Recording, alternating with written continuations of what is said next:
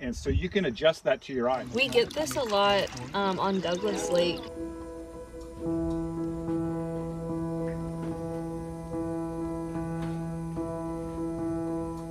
Today we are taking our monarch eggs and we're using this technology over here to perform CRISPR on them, and so we will be injecting 2 different genes into their eggs.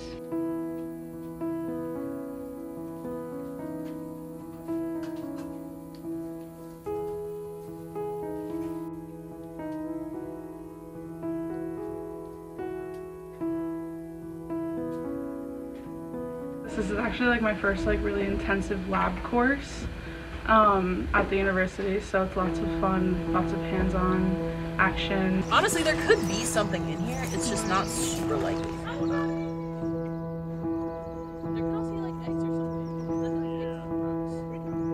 So today we are at Bush Bay Trail, more commonly known as Narnia, because it is the most magical place. They pretty much had free reign.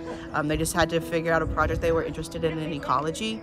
And then for the rest of the semester, we're going all over Michigan, well, northern Michigan, to collect their same data at different habitats.